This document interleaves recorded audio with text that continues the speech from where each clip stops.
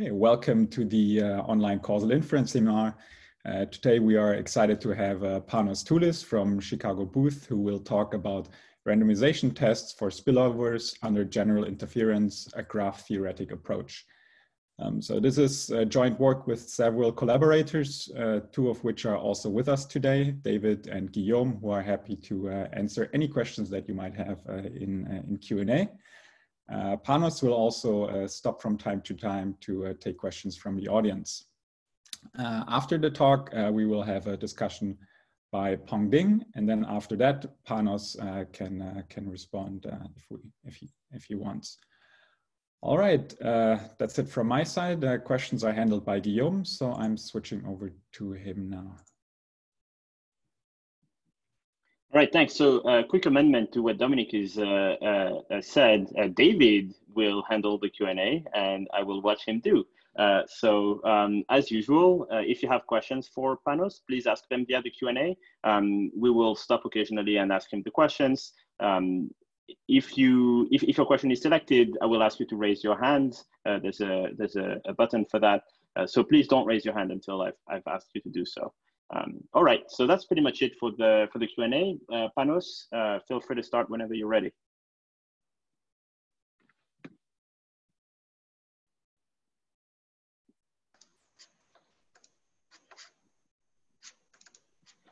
Hello, you can see my screen? Yep, looks good. All right, thank you guys so much. Appreciate the invite. Thank you for the invite, and thanks for more generally for doing this. It's one of let's say bright things, the very few good things about these times. So thanks for taking care of the seminar. So as Dominic said, this is joint work with David Peltz. He's a postdoc at Chicago booth. He'll be in the markets next year, and also Avi Feller at Berkeley and Guillaume Bass at Stanford. This is about randomization tests for spillovers under interference. And I'll start with some basic definitions first, and then we're going to set up the notation, set up the problem like more concretely. So the general definition of interference is that interference is when we have interference when the outcomes of a unit, some unit, doesn't have to be all the units, depends on the treatment of others. And there's a very there's a lot of literature in that, kind of from different angles, statistics, econometrics, computer science, kind of trying to look into this problem because it becomes more and more interesting because there's rarely any settings where interference does not exist, right? Like humans are connected, they interact with each other, so they do affect each other. Interference is a general term, like an umbrella term. So there are other names for it, can be, or at least it includes things like spillovers, spear effects, contagion, if there's time dependence, equilibrium effects. And as I said, these are pervasive in most social studies. Now, it either can be a nuisance, where then the idea is to try to address it with design. For instance, in agricultural experiments, there might be nuisance between the different agricultural fields, and you might kind of separate them. Now, in other cases, it might be the quantity of interest, right? We might care about how people interact with each other, how they affect each other. We might care about the unintended consequences of a policy, for instance. Now, the motivation for this work is crime spillovers. So there was a policing experiment, like a very large policing experiment that happened in the city of Medellín, Colombia. This is going to motivate my work, my talk today, and it's going to motivate the method that I'm going to present. I will come back to that during the talk. For interference, there are several approaches. Usually it's either model-based or design-based. Model-based approaches include regressions, let's say like linear regressions, where you regress unit outcomes on treatment of others, like a group treatment or like the peer treatments, or even the outcomes of others. However, it's a hotly debated issue, especially in econometrics, because it has been noted that this kind of regressions are like, you have to proceed with caution because there are identification issues. And also, even if the model is identified, it's kind of hard to interpret. in the sense that there might be some completely non-social effect that might, could show up. It could manifest as a social effect, as a peer effect. So this point is well made now. So there's always a lot of caution that has to be when we apply these model-based approaches. On the other side, the design-based approaches have emerged as a robust alternative, because we don't have to trust a particular model. The kind of hypothesis that we test is very, very precise.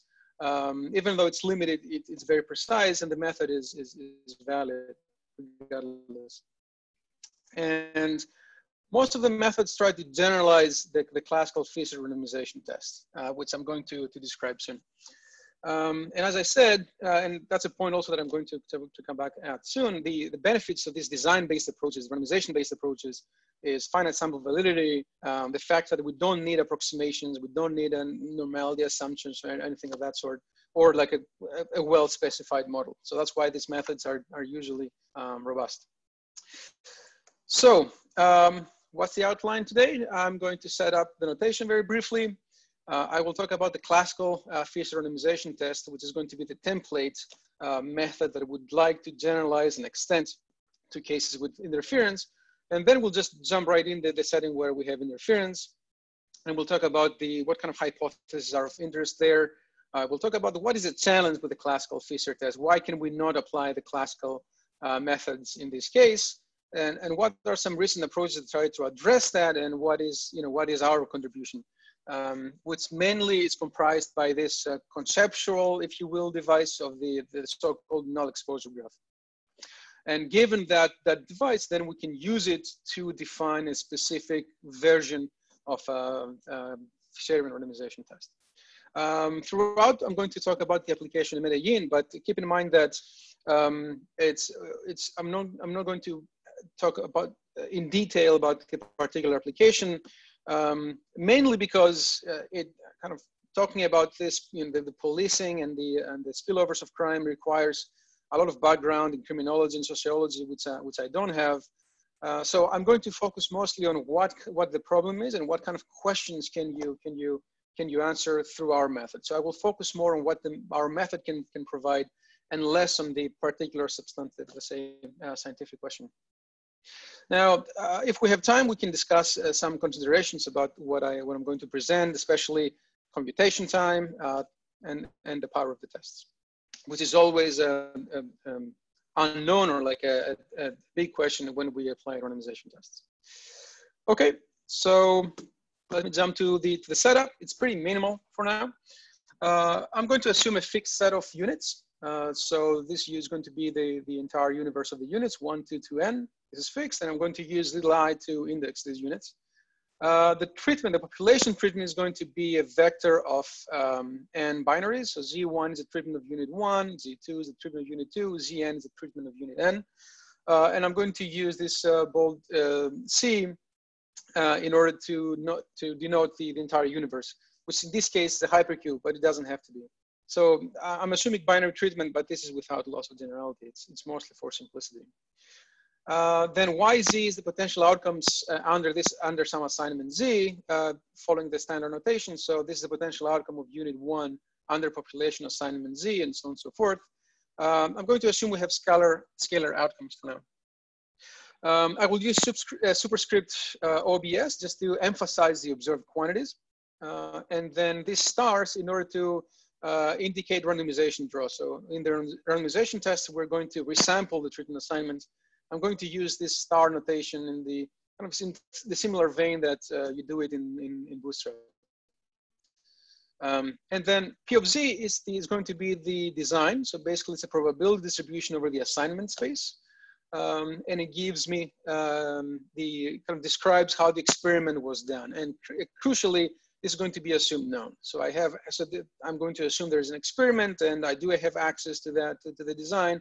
So I'm going to follow the standard framework of randomization inference, randomization tests, where the potential outcomes are assumed to be fixed, and all the randomness comes from the design, comes from this distribution P of Z. Okay. So fairly standard, very simple notation so far. What are some questions of interest? Now, I'm going to describe a couple of them. There's a lot of them that have been considered in the literature, and of course it changes with the application, but here are some that are kind of more or less well known in the literature. Some of them are known in the setting of no interference, but we're going to make them into a testable assumption, testable hypothesis, namely for the so-called sort of assumption. So let's start with the simplest one. So the simplest one is the no treatment effect, right? Like the global null, where we say that basically we're saying that the treatment has no effect. So how can we write this down using my notation? Well, we can say that the outcomes are the same for every unit I, regardless of the specific treatment assignment. Okay, so as I said, sometimes they call it like the global null or the no treatment effect whatsoever. So basically this is telling us that nothing is happening. The treatment has no effect. Okay, that's the simplest, the strongest null that we can test in some sense. Another assumption is the no interference assumption, which basically is saying that the outcomes of the units are the same when the individual treatment of the units stays fixed. So for any population treatments like Z and Z prime, so remember that, recall this Z is an n-length vector, like it has all the treatments of all the units.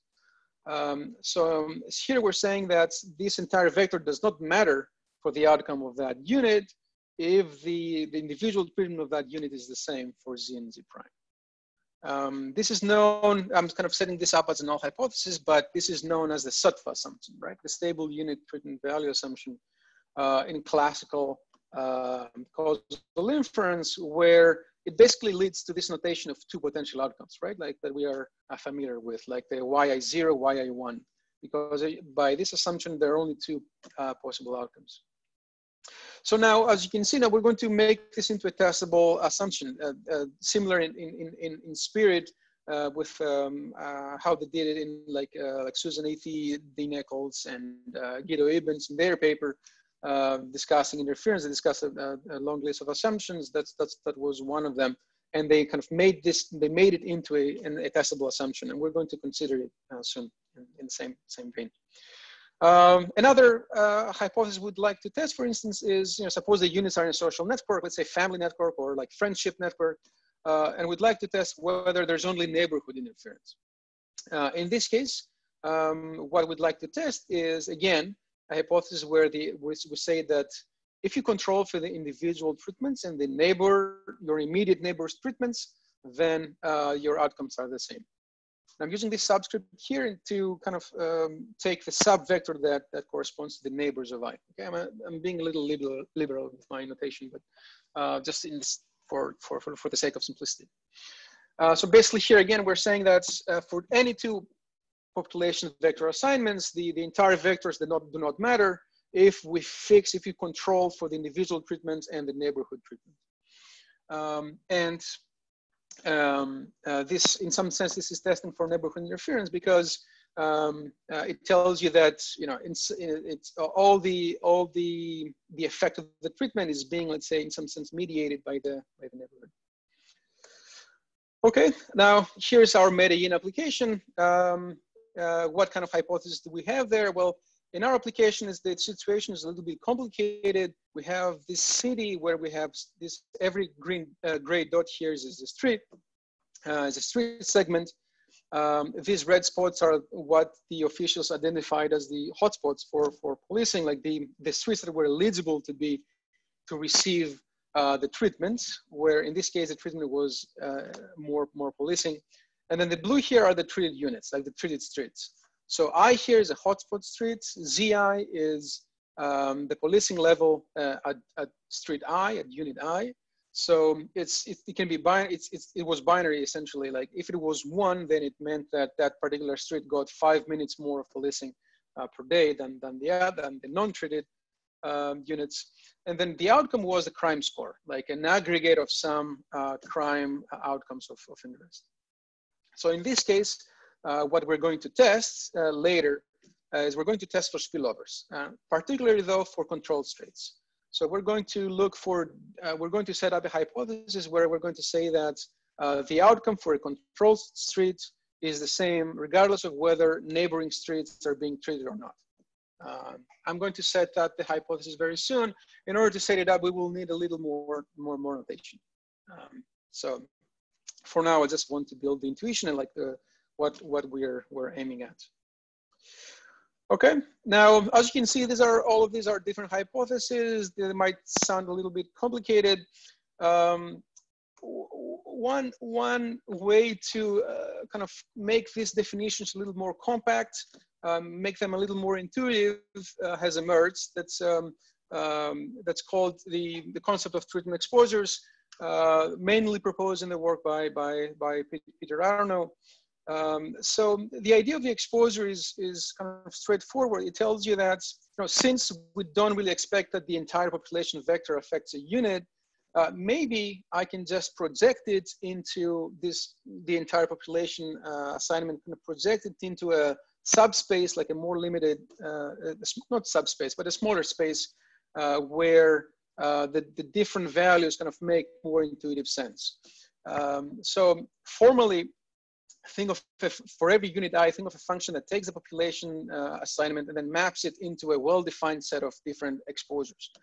So what we mean by exposures, well, suppose that in the previous example where we had the neighborhood interference, the neighborhood interference, right? Like the neighborhood test. Suppose we define the exposure as your treatment, like the pair of your treatment and the number of treated neighbors, let's say, okay? And this is a pair, so and this could be 0, 1, it will take values 0, 2, 0, 3, 1, 0, 1, 1, 1, 2. So it's up to the analyst, to the scientist to define these exposures. We're not making any assumptions yet. All we're saying is we can use this function to basically represent, kind of reduce the dimensionality of the treatment assignment and then represent the aggregate effect of the treatment or the population treatment on a particular unit. Okay, so how can I use this to make these definitions of the null hypothesis more compact? Well, here's one class of hypothesis I can test. Suppose this script F is a subset of all those possible exposures that I can have. Then I'm going to posit the hypothesis that my outcomes are the same if the exposures for Z and Z prime are in this set. Okay, my outcomes for Z and Z prime are the same, like for any pair Z, Z prime. If my exposures are kind of remain in that set. So in some sense, I take a subset of these exposures and I'm saying that these are equivalent in terms of the outcomes within this set, okay? So in order to see that, you know, how useful this can be, think about this special case where we just say that this script F is actually the entire set of exposures. Well, in this case, this is equivalent to the global null that I described earlier, right? Like basically it says that there's no effect from the treatment. Now, suppose this set is comprised by two different exposures. In some sense, this is a contrast hypothesis. I'm going to contrast between one exposure and another exposure. I want to see whether there's some differential effect between the two. And this is going to be our Medellín example that I'm going to discuss later. It's a special case where this set has only two elements. Finally, I can make a little more complex operations. I can just take the intersection of hypotheses like this with singleton, with a singleton set. And if I take it over the entire exposure set, essentially I get a hypothesis that's quite, let's say, quite popular, or it can describe many hypotheses in the interference literature. Basically, it describes a kind of exclusion restriction, if you will. It tells you that the outcomes for ZZ prime are the same if your exposures are the same. And you can see now by different definitions of these exposures, we can get all the previous hypotheses, right? Like if this exposure is only Zi, for instance, if you take the population vector and you only take the ith element, then this becomes Sutva. If Fiz is you only take your treatment and the neighborhood treatment, then that becomes the neighborhood interference, and so on and so forth. So this just to summarize these exposures, this idea of treatment exposures, I'm using it only to make these definitions more compact. One downside of this approach of this notation is that these Fs are not unique, right? So you can have you can define this exposure in a different way, and you can still map to the same scientific problem, right? For instance, suppose this F is kind of add a constant, right? Or like make a monotone transformation, you still get the same null hypothesis. So it's not a one-to-one mapping. But in order to have a unique, let's say, definition, it will require some more abstract notation that it will not be worth the trouble. For now, we're going to stick with this concept, with this notation, and we're going to understand that this F, we're not making an assumption about the exposure, but we're only introducing it because we believe that all the interference questions can be solved in this F space rather than this bigger Z space. Okay. All right. So, but let's go back. Let's start from the beginning. Let's start from the simple global null hypothesis and see how we can now do statistics, right? How can we test this null hypothesis? And now it's time to talk about the Fisher randomization test. One of the, for me, like one of the most, say, ingenious ideas, if you will, in statistics, just because of how simple it is and how precise and honest it is in the kind of question that it's trying to solve. So suppose we're trying to solve the global null, right? Like we're saying that the outcomes are the same for any treatment assignment. Then here's how the Fisher test works. You choose a test statistic, which is a function of the outcomes and the treatments. I'm calculating the observed value, which is my t-obs. And then the second step, I start resampling. Okay, so this Z star is the notation for the randomization draws. So I'm kind of drawing from my design because I'm assuming this is known. And for every assignment that I draw from my design, and I simulate from my design, I calculate the test statistic using the observed outcomes. Okay, and kind of store those values and kind of build this randomization distribution. And then I can calculate the p-value using the randomization distribution and what I observe. Okay, that's it. So why is this valid? The proof is pretty simple. What we have to really show is that whatever we observe, like the actual sampling distribution is the same as the randomization distribution. So these things are the same. So how can you do this? We can start with this definition here, the randomization test statistic. By the null hypothesis, I can kind of replace these y-obs with the y star. So basically what it's saying is that under the null hypothesis, you know what the outcomes will be under Z star, okay? So this will be exactly equal to y-obs, just because of how strong this hypothesis is. Based on my hypothesis is that all the outcomes are the same, regardless of the assignments, okay? So I make this first substitution, and then just because I'm sampling this Z star from the design, this joint distribution is exactly equal to that, to the sampling distribution, right? To the actual distribution of the test statistic. So basically with these two equations, we established that TR is equal to TOP. So the randomization distribution is the same as the actual, like the sampling distribution. So under the null. So that's why this test is valid. The surprising thing here, and why people like this randomization test is that is exact, right? I make no assumptions about the size of the sample. I'm not making approximations or like asymptotics. I'm not assuming any model for the outcomes. This test statistic that I mentioned before is it does not affect how you choose it does not affect the validity.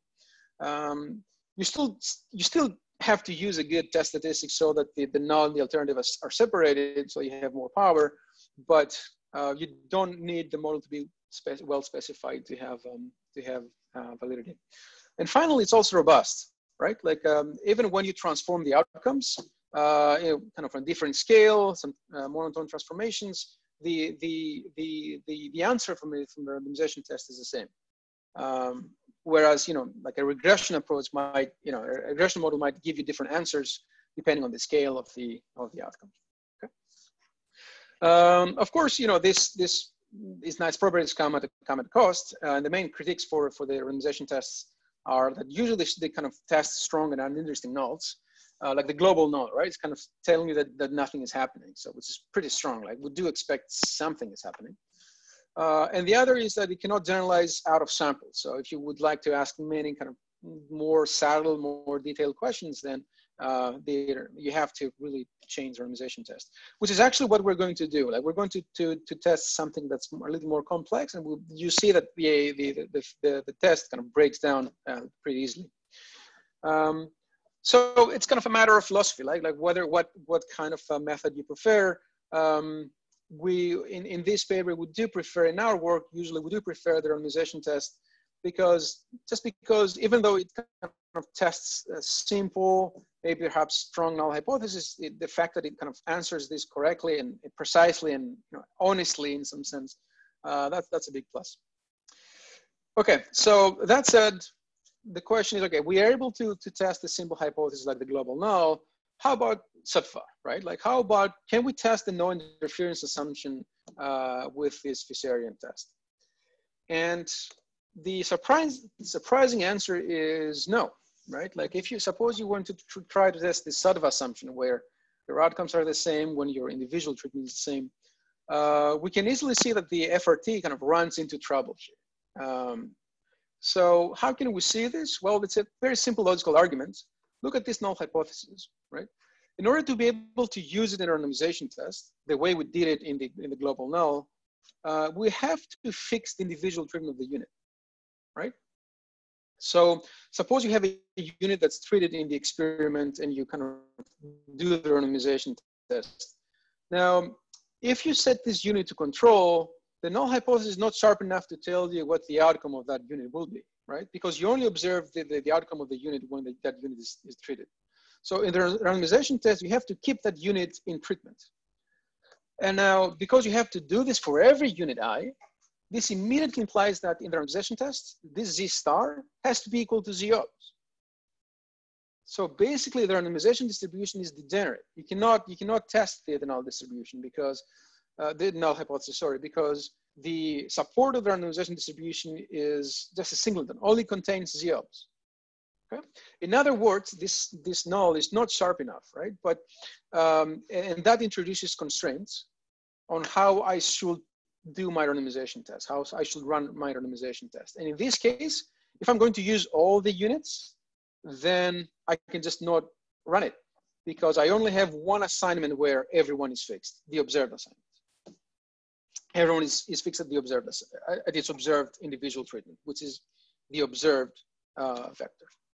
Okay, so even in this very simple case, the Fisher randomization test cannot be run, cannot be executed. So we need to do something else.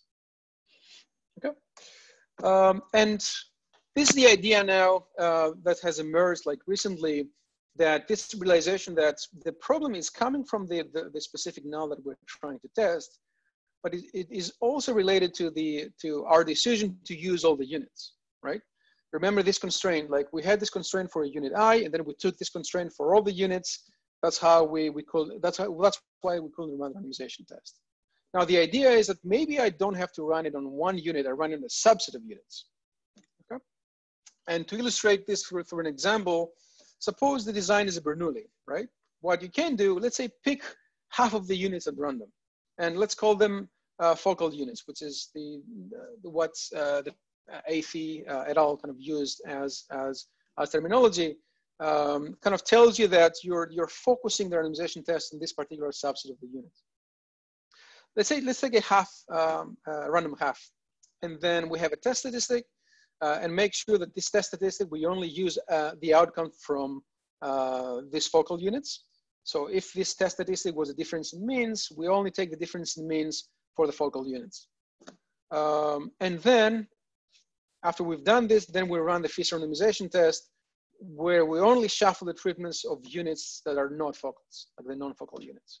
So we kind of fix the treatment status for the focal units, and then kind of shuffle everybody else. Okay. Now this works.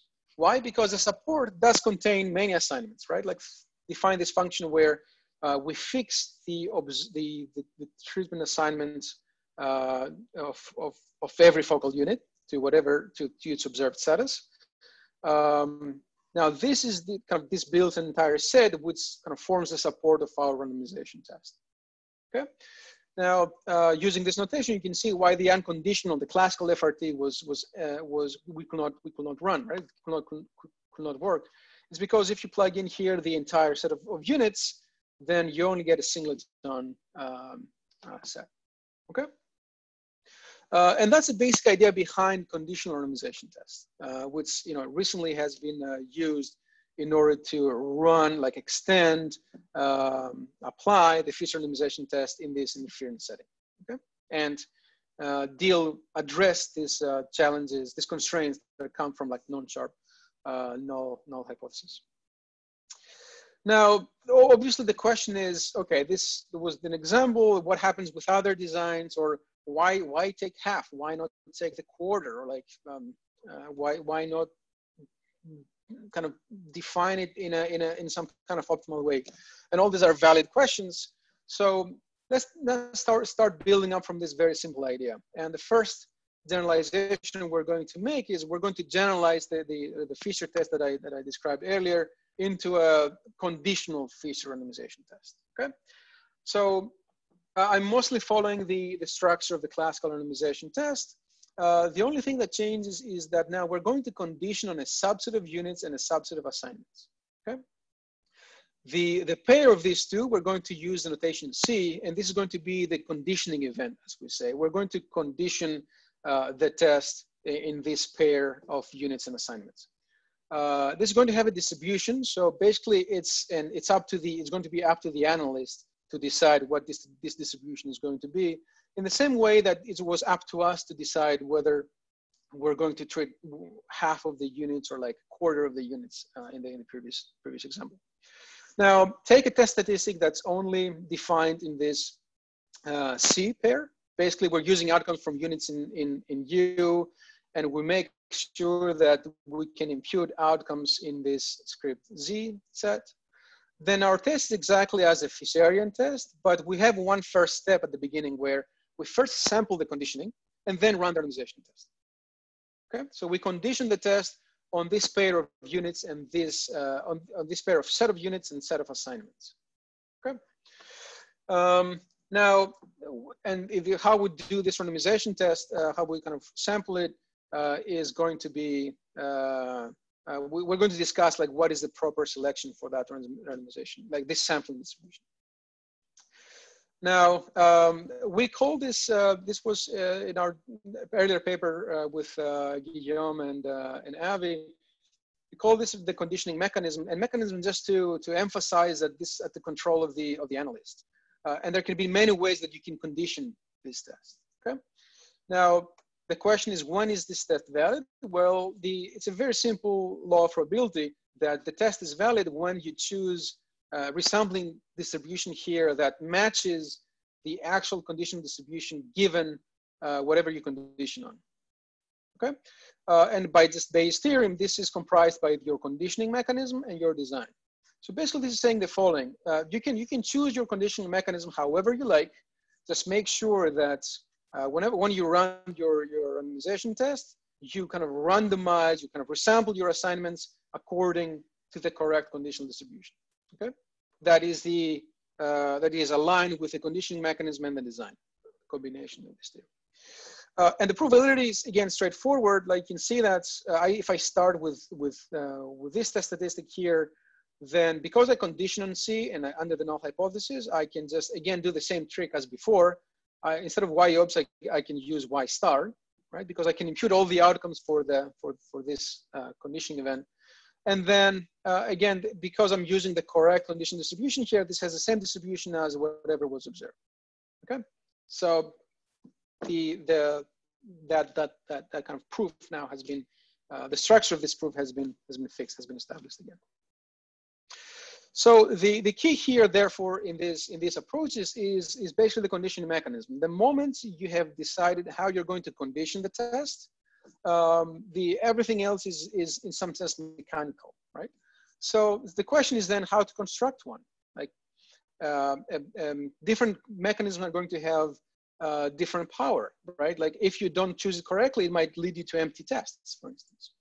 Athi et al. In there, they have this very nice paper that kind of explain a lot of like hypotheses and can explain. They kind of set up different ways to do this kind of conditioning. They condition a class of conditioning mechanisms where you can split this sampling, where you first sample the units and then you calculate whatever assignments are whatever assignments you can impute the outcomes for the focal units. So basically their conditioning mechanism space is parameterized by this distribution. And they discuss many nice ways of doing this, kind of starting from like randomly sampling the units as focals to kind of defining the so-called epsilon nets, where if you have some idea about how the units are kind of interfering with each other, you might start with like one space and then kind of move around around that space, and kind of making sure that there is some sort of distance between these focal units that you are sampling, so that they're not interfering too much.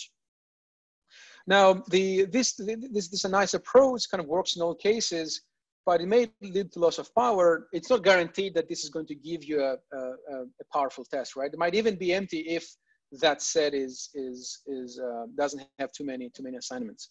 And also, what we're losing, and that's generally a problem of testing with interference, is we're losing the invariances, like the extensibilities, and so it does not immediately imply that we can do a permutation test.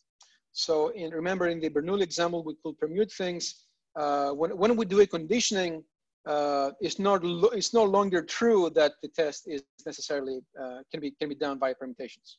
So in practice, it has to be like in general, what I had here, it has to be implemented as a kind of sampling in a constrained space, like a weighted sampling, let's say, but is not necessarily permutation testing.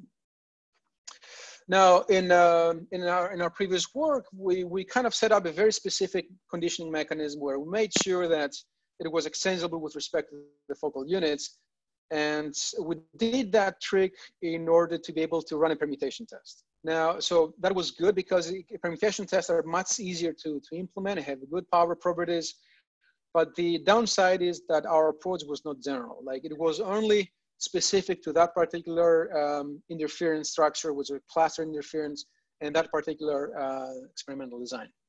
So it's an interesting situation here where we have methods that are general, but they're not guaranteed to work well. And other methods that are kind of work well are permutation tests and easy, but they're not general, right? So the question is, can we do something more? Which leads me to our own proposal, which is to define an algorithmic way, an automated way to produce these conditioning mechanisms. Panos, sorry to interrupt. You have around 8 to 10 minutes left. Oh, okay. I'll try to rush it. Thankfully, there are a lot of kind of pictures coming up. So let me kind of go back to the Medellín example, kind of illustrate to you the kind of challenges we have in this case. So in the Medellín example, let's suppose we define 3 different exposures. One is you're receiving short range spillovers if you are in control, and then you have a treated unit that's kind of close to you. And then this, I'm not going to talk about these thresholds now, but we can accommodate other thresholds. This was defined by kind of collaborators of ours that are kind of criminologists and sociologists, and they can work in this area. I want to focus mostly on the method, as I can also suggested earlier. Now, suppose we have a pure control exposure where you are in control, and the closest that's street that is treated is kind of 500 meters away from you. It's kind of far away.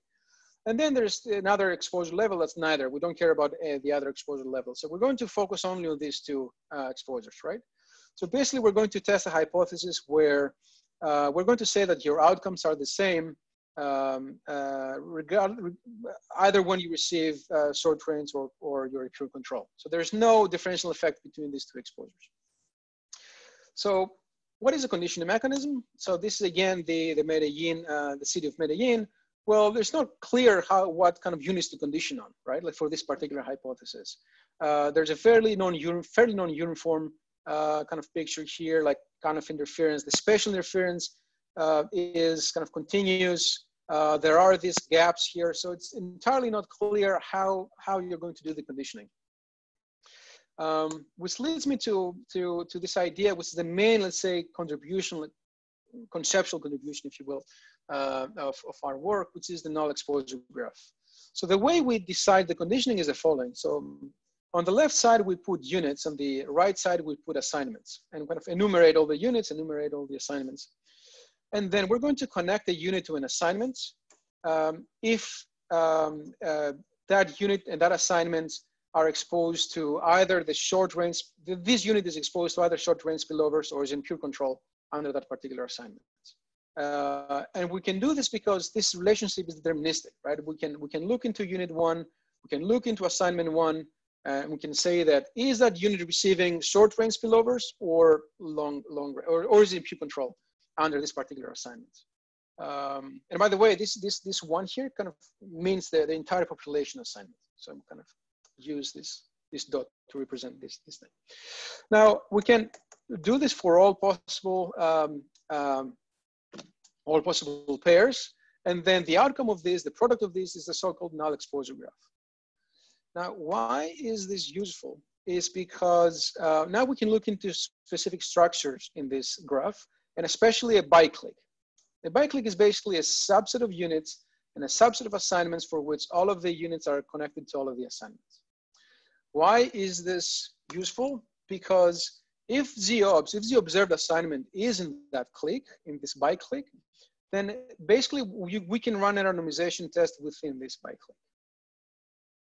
Okay, and that's let's say the key insight of our approach is that it's going to translate the conditioning you have to do in a randomization test into a graph operation, like into trying to find the clique in this null exposure graph. Okay, and if you find a clique, then you can run the randomization test within this clique. So essentially, the kind of conditioning mechanism we propose is pretty simple. The moment you find this clique, it's pretty simple. Basically, we're going to say, we're going to condition the clique that contains ZOBs. Okay. So here is the map of Medellín. This is the observed assignments. These are the units that are exposed to short-range spillovers from the treated units. As you can see here, they're close to the treated units. And these are the units here in the navy color that are pure control, right? They're not, they're kind of far away from the treated unit.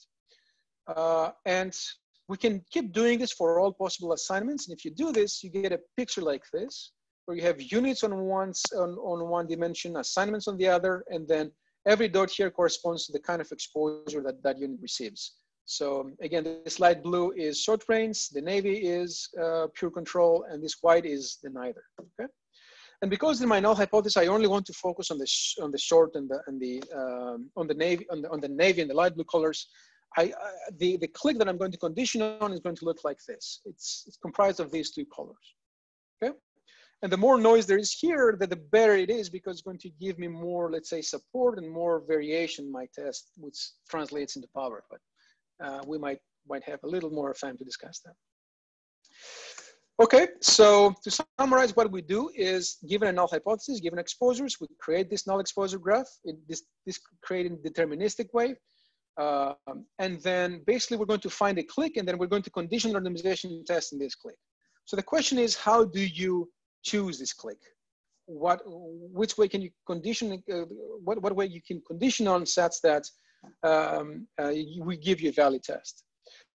Here I have an example that I don't have time to get into. Kind of shows you that some ideas that look straight kind of intuitive do not work. Like if you try to find the maximal clique that contains ZOBs, does not work. It does not lead to a valid test, and the proof is pretty simple.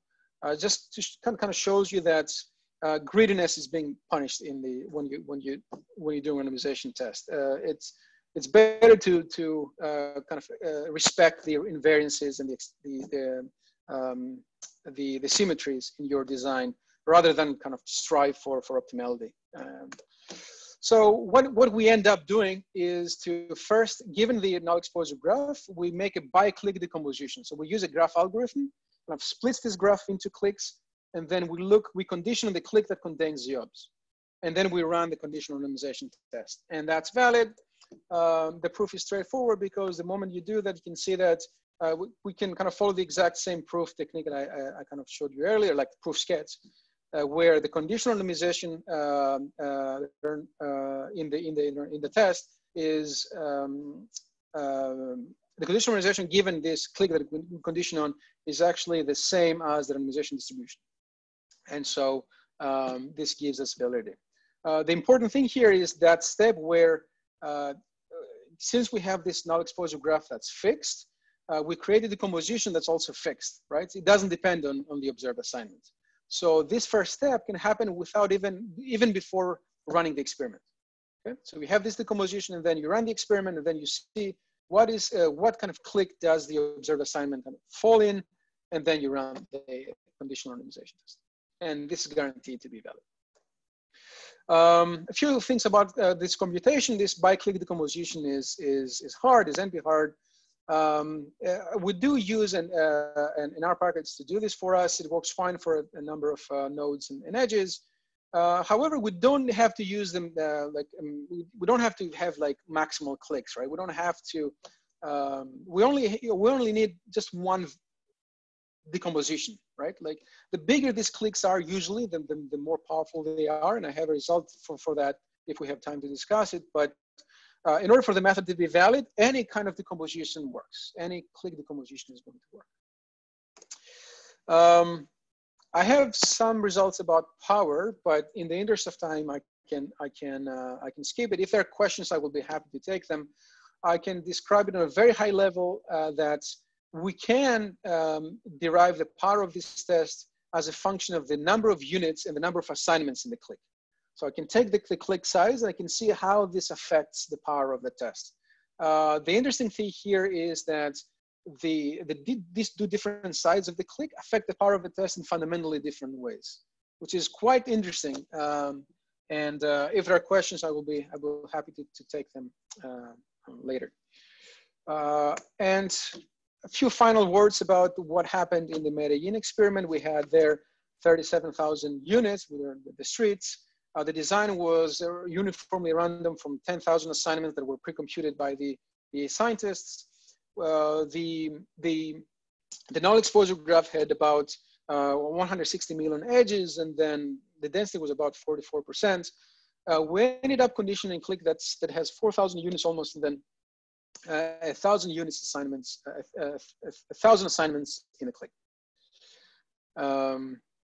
So these are the two sides, which are given our power the power calculation that I showed you earlier. There's a pretty big size for the clique, so we do expect to have a high power under the assumptions of that theorem, of course.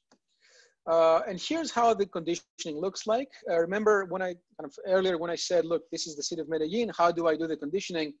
This algorithm that I presented to you, this clique-based randomization test, actually figures out these focals for us. Okay, so before we said, okay, what are the units I have to condition on?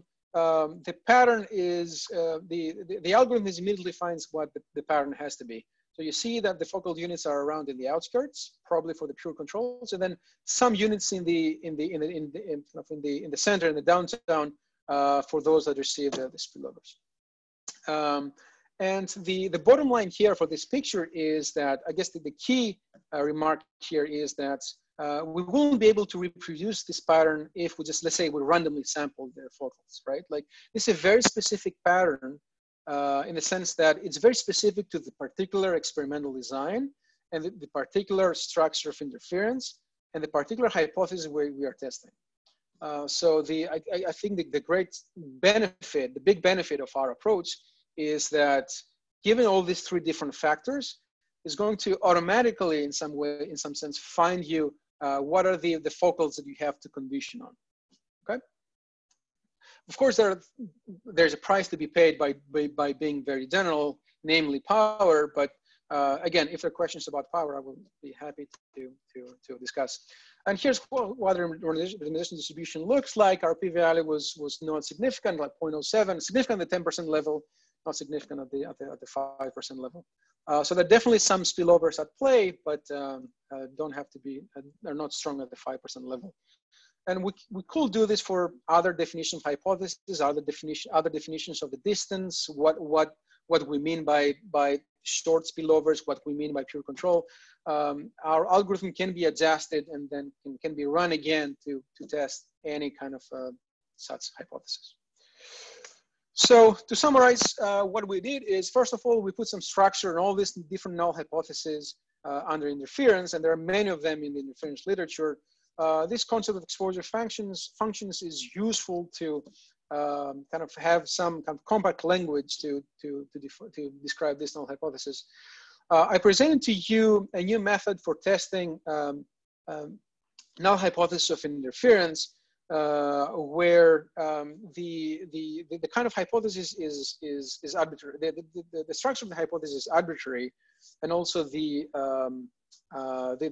experimental design is also arbitrary. So the method is general, and it can basically proceeds by building this null exposure graph for this particular problem that you have in hand, and then it kind of splits this graph in bicliques and then conditions the randomization test in a biclique. So basically it takes a statistical problem and translates it into some some graph operations, which has also a kind of an interesting, let's say, interaction between computation, let's say graph computations and statistics.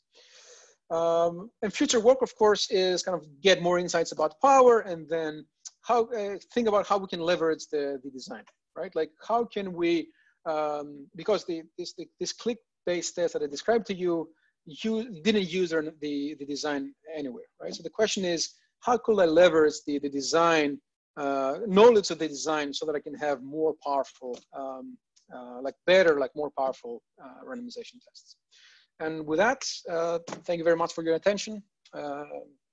And I will be happy to take any questions. Looking forward to Peng's discussion as well.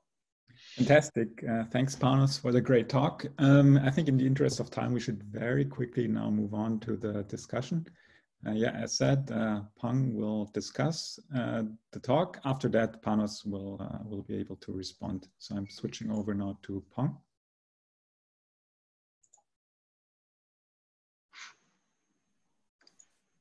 Oh, can I share my screen now? Yes. Looks good. Yeah. Thank you very much, Panos, for your presentation, for a wonderful idea. My only critique is you used all the time. I don't have time to discuss. Okay, it's really interesting topic. I will comment on more basic aspects of randomization tests for non-sharp null hypothesis. I thought about this topic during the weekend. I came up with 6 general strategies from the literature. Let's start with the Fisher's lady testing T experiment.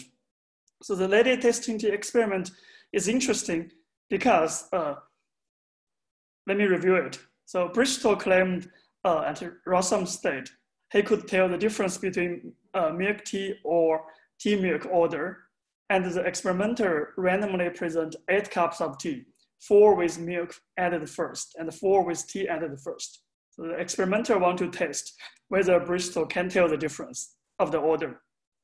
And after the experiment, Bristol was correct for all 8 cups of tea, and Fisher reported a p-value 1/8-4. So the p-value is 0.01, smaller than 0.5. Basically, he rejected the null hypothesis that Bristol couldn't tell the difference.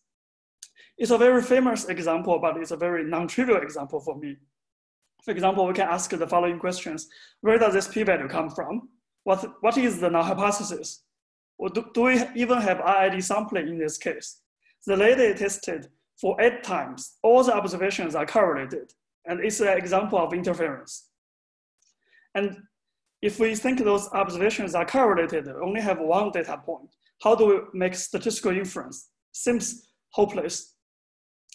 But Fisher made it possible by defining the null hypothesis in the following way. So if we define the treatment as Z, the vector Z1 to Z8, with 1, the coordinate being 1 corresponding to milk tea, order milk tea, and we define the potential outcomes, YIZ, for trial I. And for each trial I, there are 8 choose 4 or 70 possible treatments. The treatment is the treatment vector. And how do we test hypothesis? And the Fisher's choice of the null, which is called the sharp null, is YIZ, does not depend on Z at all. So for each trial I, the potential outcome has nothing to do with the treatment sequence. Under this sharpness hypothesis, the observed outcomes are all fixed. The only randomness is this Z vector, 70 possible values. And because Bristol was correct for all the trial, then there is only one configuration with probability of 1/70. That's why Fisher reported p-value 0.01. And in this simple but non-trivial example, we can see FRT, Fisher randomization test, works automatically for a sharp null, even with interference. So the fundamental difficulty for FRT is not really interference, it's really non-sharp null hypothesis. But of course, the interference problem can make the non-sharp null testing more challenging. That's the topic of Panos' talk. How can we test non-sharp null hypothesis with FRTs? There are 6 general strategies.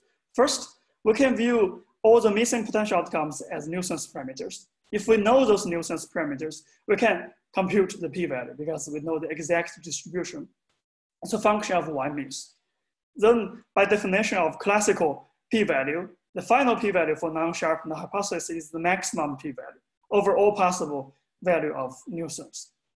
But unfortunately, this is too difficult for computation, this maximization problem, and each p-value is from FRT.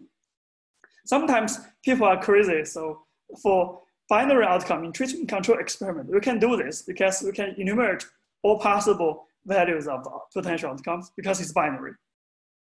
And Rigdon and Hodgins and Lian discuss this issue. The second strategy is the Berger-Booth strategy. We don't want to take maximum value over all possible value of y miss. If sometimes a nuisance parameter, eta, can determine the unknown missing potential outcomes, we can use the following two-step procedure. First, construct confidence region for this nuisance parameter. Then the final p-value is this maximum p-value over this confidence region plus this correction, because there's a kind of multiple testing issue. In the first step, we lose something. And this Berger-Booth strategy is quite useful in classical statistics and also useful in causal inference. For example, Nolan and Hodgins use it for principal stratification, and we use it for testing whether the treatment effect is constant, allowing for an unknown parameter tau. The third strategy is close to Panos' discussion. It's conditional randomization test, but it's much simpler. Let's focus on this simple case of completely randomized experiment, treatment control. There's a binary covariate X. We're interested in testing the subgroup null hypothesis, whether there's anything going on for units with covariates being 1. It seems obvious to use the following Fisher randomization test. It's subgroup analysis. We just keep the units with xi equals 1 and condition on the number of treated units and control units within stratum xi equals 1. If the original design is completely randomized, the conditioning on units within stratum 1, we also have a completely randomized experiment. So we can apply FRT straightforwardly.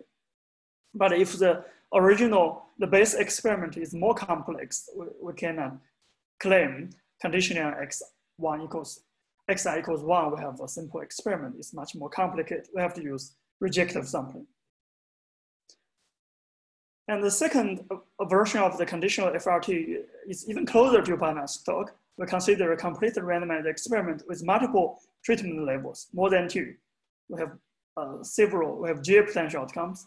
But what if we are only interested in testing the null hypothesis that y0 equals y1 for all unit I? There's no statement about other treatment levels.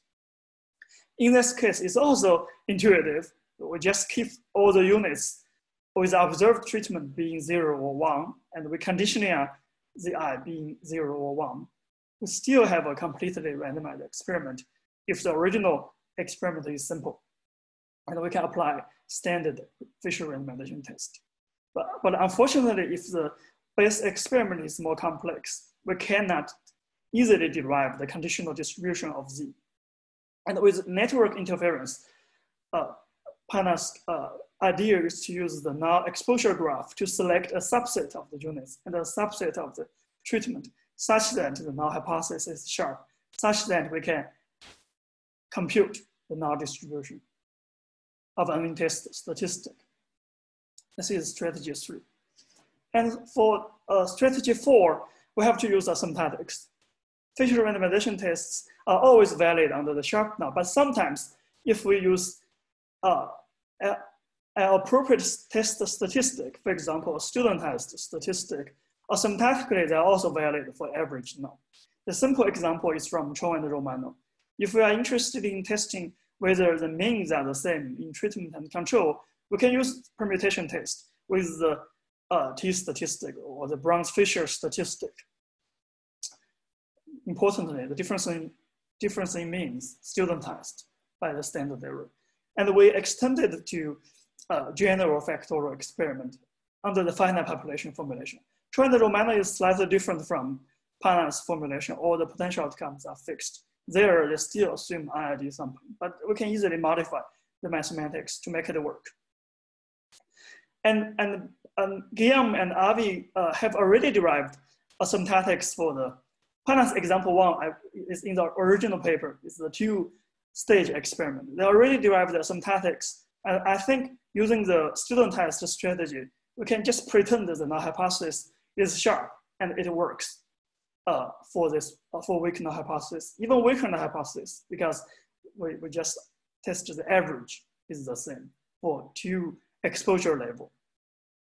And I don't know whether anybody has done the asymptotic theory for spatial interference, the second example in Panos' paper. If we can do the asymptotic theory, you can use the studentized strategy for testing the weak null. And this is asymptotically valid.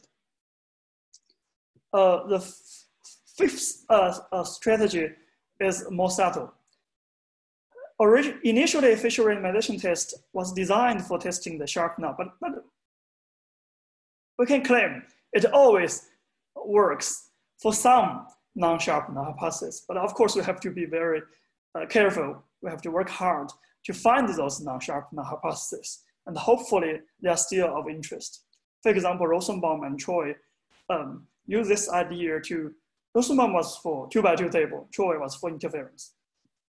Under monotonicity, we can use FRT, or we can invert a sequence of FRT to construct confidence interval for attributable effect. And the attributable effect is closely related to treatment effect on the treated.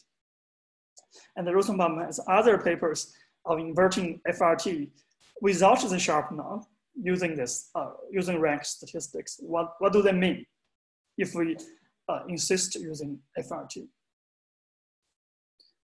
And the final strategy is the combination of a Bayesian perspective and the frequentist perspective. So we already discussed, if we treat the missing potential outcomes as nuisance parameters, if they are known, we can compute the p-value, exact p-value. But they are unknown. We do not want to take the maximum over all possible values because that's too conservative. And some values are not plausible based on the data. So for Bayesians, not all y-means are of the same probability. So if we impose a stochastic model and prior, we can compute the posterior distribution of the missing potential outcomes given the data. So the Bayesian p-value is the average p-value over the posterior distribution, which is called the posterior predictive p-value. And Rubin and other people have already applied this idea to causal inference. But unfortunately, this p-value often annoys both frequentist and Bayesian, although it's a combination of both. This part is frequentist, this part is Bayes. The combination of frequentist and Bayes yields a procedure that's not frequentist or Bayesian. You can show in general this p-value has no frequency property, but it's a different way of thinking. We have to change the inferential paradigm to deal with nuisance parameters. This is my review of 6 general strategies. I think a lot of those strategies can be applied to the interference problem discussed by Panos, but we have to different strategy has different pros and cons. For example, the last one, we have to believe our stochastic model. Yeah. Thank you, Panos, for this inspiring presentation. Thanks, Peng. We're running very low on time, but perhaps, Panos, you want to quickly respond to Peng's discussion? Yeah, very quickly. Thanks, Peng. This is extremely informative, like summary of like different approaches. And I definitely agree, like all of them can be. Hello, did you hear me? Or was I talking to myself? No, we hear you. All good. Okay, all right. Yes, so all of them are like valid, and we are exploring in some other work like other approaches. For instance, the Berkeley approach. My only, I guess, let's say a pushback will be in situations where you have the design. I will still, since we have the design and we can have an exact test, I will still prefer the exact test, even though it kind of goes through some kind of painful conditioning, some painful loss of information, compared to trusting like an asymptotic p-value. But you know, that's, I understand that that's more like a preference. But yeah, but overall, yes, this is very useful and very valid points. All right. Great, thanks. So I think we are running out of time. So I think we should wrap up. So first of all, thank you very much, Panos, for giving a talk about this beautiful idea. Thanks, Peng, for a great discussion. Next Tuesday, we have Judith Locke from Boston University talk about causal, organic, indirect, and direct effects, closer to Barron and Kenny with a product method for binary mediators. And also we have a discussant, Kosuke. We're all very much looking forward to that talk. Until we hope that you all stay safe and enjoy the summer. Have a nice week. Thanks for joining, and see you next time.